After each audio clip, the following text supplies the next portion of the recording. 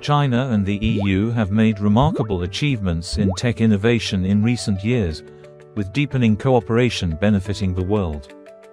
According to Eurostat, the EU's high-tech imports totaled €478 billion in 2023, of which imports from China reached €155 billion, accounting for approximately one-third of the total.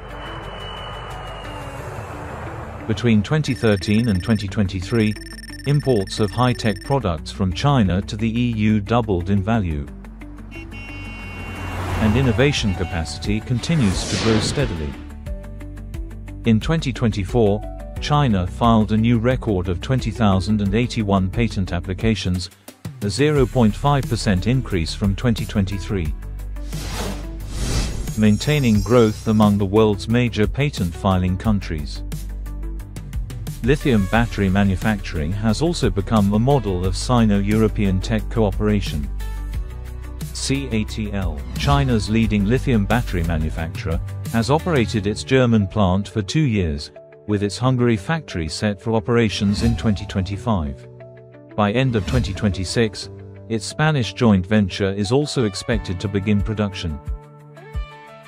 In smart manufacturing and telecommunication, Chinese firms have collaborated closely with EU partners. Alibaba, China's e-commerce and tech powerhouse, is advancing industrial internet platforms in Germany. Huawei, China's leading telecommunications giant, has established a 6G research center in Belgium to develop next-gen networks.